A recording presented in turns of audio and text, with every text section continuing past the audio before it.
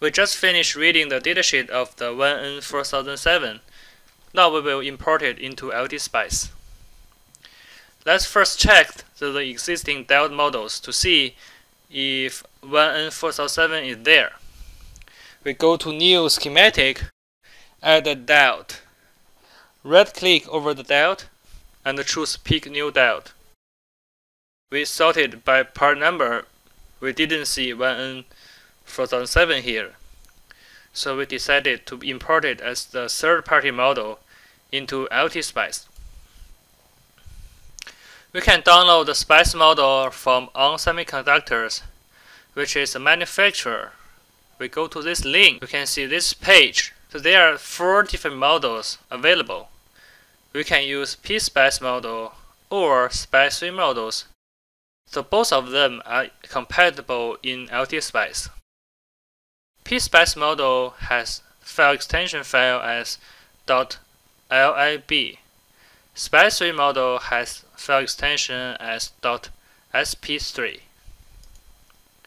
Now we save the lib file into the local directory. We save. We can open it using Notepad in Windows. So this is the syntax to define the diode behavior. Notice that the model is created on this date. The syntax starting with a star, that means there are comments. The model type is PSpice. The model name is D1 N4007. Model type is D, which is diode. And after that, there are all parameters to define the diode. The first method is we can copy and paste .model statement in simulation file. So we copy and paste model statement in LTspice simulation. We add a generic model into LTspice, and we copy the model statement in simulation from Notepad as a SPICE directive. The shortcut is S. We press Ctrl and right-click at the diode symbol, and we replace the value by the model name, which is D1N4007. And we add a voltage source V1. We add a statement for DC sweep over V1 from 0 volt to 2 volt. The step voltage is 0.1 volt. After that, we run the simulation. We can get the IV curve by put a current probe over D1.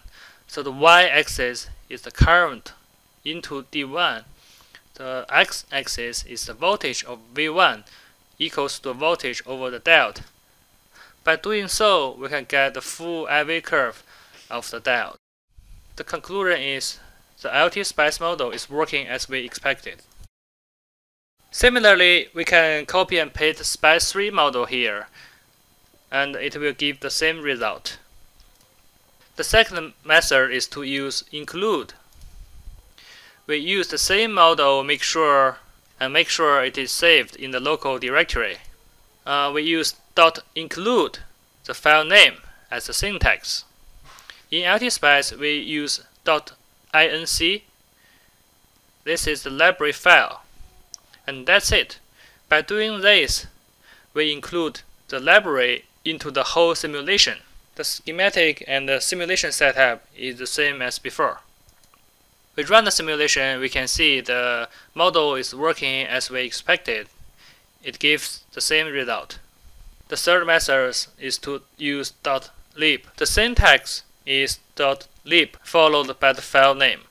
In the same example, we replace the SPICE directory by .lib followed by the library file. We can see it gives the same result. The last method is to use URL. In this case, you must have internet connection. It is possible to specify a URL in the following form as a file name. So this is a file name, for example, for a component. We need to include this URL into LTspice. You can either use .include followed by the URL, or .lib followed by the URL. It doesn't matter which one you use, they will give you the same result. If you don't have internet connection, you cannot run the simulation. The error message is shown as this one. So for example, we use .lib here. We have internet connection. If we run the simulation and probe at the current of D1, you can see the same result as before. Similarly, you can use .inc to get the same result. Just to recap, in this lecture we show how to import the third-party model for intrinsic SPICE devices like diodes and transistors. So there are 4 different methods. The first method is to copy and paste the entire model statement, the LTspice. The second method is to use .include. The third method is to use .lib. The last method is to include the URL of the model file from internet. The conclusion is that the 4 methods give the same result. Thank you for your time. See you soon.